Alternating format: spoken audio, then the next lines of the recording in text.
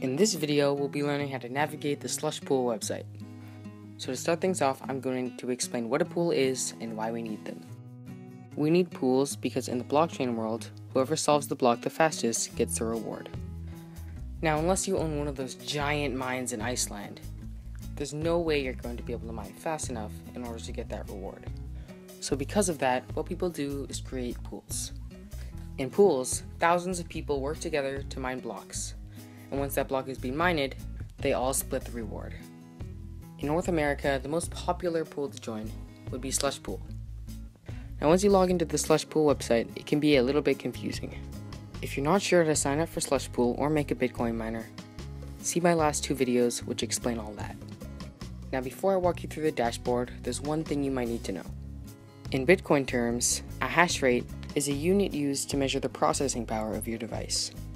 As you can see on the top left widget of my dashboard, I'm approximately mining at 59 gigahashes per second. And if you look at the widget below that, you can see that the entire SlushPool is running at approximately 107 pentahashes per second. So now that that's out of the way, I can start walking you through the rest of the dashboard. So as we've already stated, the top left widget in the dashboard states the hash rate in which you are currently mining at. On the widget below that, you can see the entire pool's hash rate, as well as the current round duration, the number of active devices currently mining on SlushPool, the block number, and the block difficulty. On the top right widget, it shows you all of your awarded Bitcoin that you have not yet received. It also shows you your unconfirmed Bitcoin, which is all the Bitcoin that hasn't been validated by SlushPool yet. It also shows you the total amount of Bitcoin you've mined in your SlushPool career, and the time since your last payout, which in my case was about 2 weeks and 4 days. On the widget below that, it shows you all of your recent rewards. Now, in the big widget on the bottom, it shows a time series graph of your hash rate from the past 12 hours. Now we've reached the Workers tab. Now in the first widget here, you can see almost an exact replica of the top right widget on the dashboard.